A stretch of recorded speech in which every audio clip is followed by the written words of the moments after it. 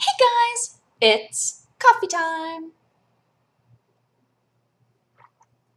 I just got done buying some things that I keep saying I need to buy, although I completely spaced buying any lamps. I don't know why that is, because I keep talking about lighting. I'm like, oh man, the lighting in the living room is just abysmal. Like, I really need to get some lamps.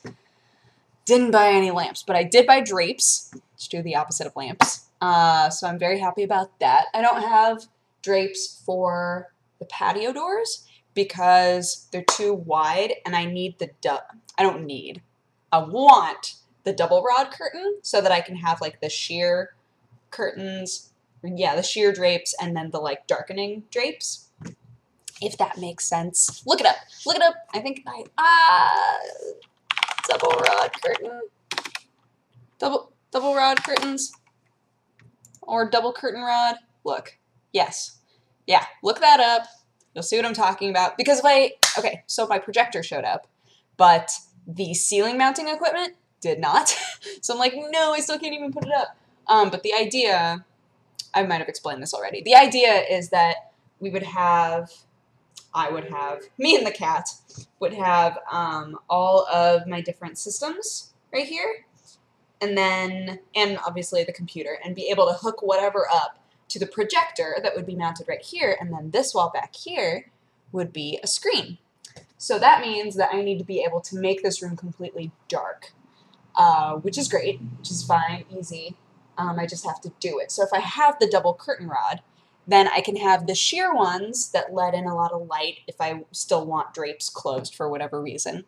But then I can also get blackout drapes that can also be closed. So I like that. I like that that can be a thing. But as for now, I have a curtain rod and drapes for the kitchen and a curtain rod and drapes for the bedroom, because those are the areas where I look out and I just see bodies all the time and I'm like, oh, I don't want this, because that means you can also see my body, and that's weird. Not that I just like walk around my apartment naked all the time, although plenty of people do. I should probably just take that up. But yeah. So I got the drapes. I got a temporary Jeannie chair. So Jeannie and I keep joking that since she's probably going to be over here all the time, I need to have a Jeannie chair. It can't just be like me and my squishy comfy chair and her like way back on the couch, wherever the couch winds up being. So we kept saying that I needed a second computer chair so that I have a Jeannie chair, and also so that I have a chair for guests when I have coffee time with friends.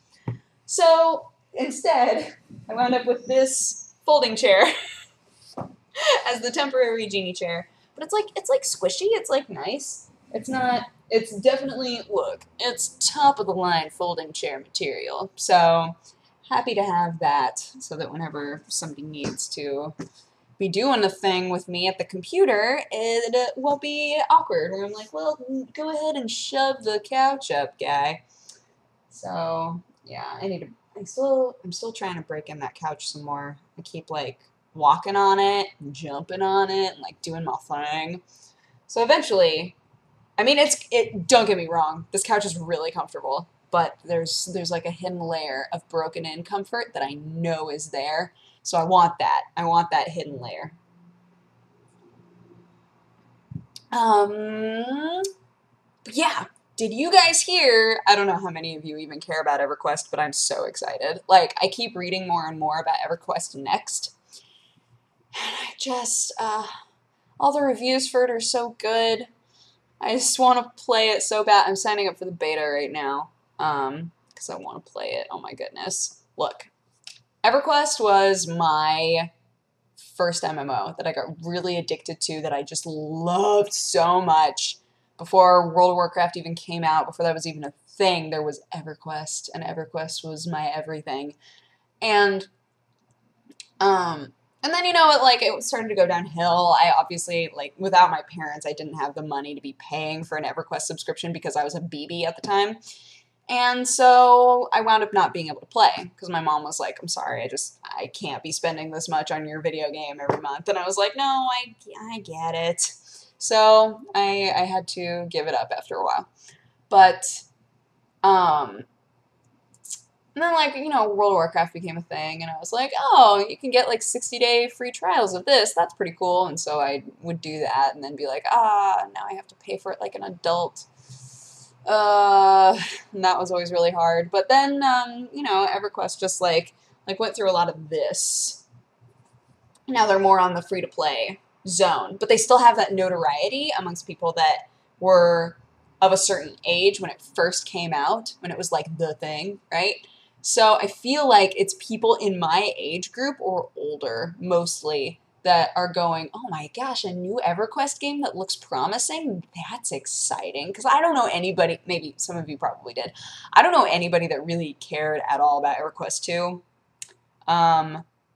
But man, EverQuest 1 was so great.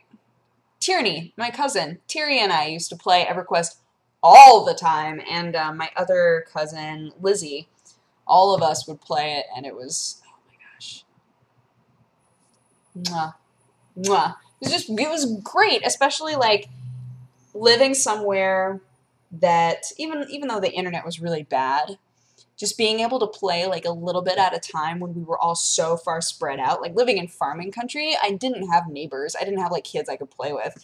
So being able to hop on this game and play it with my cousin, who I rarely got to see, you know, it was just so much fun, and she was really into it. I wasn't as into it as her, but I was still pretty in the EverQuest zone. So, I don't know, EverQuest Next is like EverQuest, but sandboxed, and everybody's like, dang, this looks like it could be really good, and I'm like, don't play with my heart. Don't say that, because now I'm gonna hope for too much. I'm gonna just be like, yeah, that would be, yeah, it's gonna be the best thing ever. When it might not be the best thing ever, guys. Oh. But yeah. My mom, hi mommy! My mom sent a Sherlock Cat Care package with some balls to play with. He hasn't quite, these ones are, he's a very particular cat. These ones are firmer than he's used to, and also smaller than he's used to. So he keeps, like, he'll chase them, but then they don't, like, he'll bite into them and then be like, and walk away. But I think he's gonna love them eventually. We just have to, again, more things to break in. We just have to break them in, because I have no idea where I put his other balls, because I'm the worst mom in the world. I know they're in a box somewhere, but there are so many boxes just, like, all over the place. What was it that I needed to find? I needed to find a USB drive. And I remember packing them up and being like, all right, this will be easy to get to. No idea where they are. No idea. I had to use an external hard drive to take something to the office today, when it should have just been able, I should have been able to use, like, a dinky USB drive. It was so silly. It's just like, okay, well, this is fine. But I have no idea where those USB drives are. I have literally a cup filled with them. And I was like, okay, it shouldn't be hard to find a cup that isn't in one of the, like, standard mug boxes, right? So, like, there are boxes that have mugs, and then there are boxes that are going to be filled with supplies of some sort that also has a mug in there. And I can say to myself, that's probably one of the mugs that I kept things in. I have no idea where this mug is. Where are my USB drives? No one knows. No one knows. My old roommates, Chris and Sarah, were so sweet, though. They gave me a Target gift card as, like, a hope you're enjoying your new home gift, and I was like, oh! It was so sweet of them. So I'll have to use that, sirs and madams. That's gonna be great. And apparently I left a small stack of stuff at the apartment. Oops.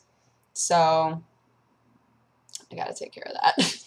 Gotta go back and get that. It's like little things, like my travel Scrabble thing. I have what looks kind of like a book or a binder, but you unzip it and it's a travel Scrabble board. I love that thing. So I have that. And then my 2 Fiasco books, the game Fiasco, that I left there. And what else was there? They gave me, I was sent a short list. So I'll have to go there and grab all that. But overall today, I feel like pretty good about everything that went down today. Strippin's in town took him to In-N-Out and tweeted out and said, hey, what should, because his phone doesn't work here. So I was like, don't worry, I got this. It's like, what should we make Strippin eat at In-N-Out?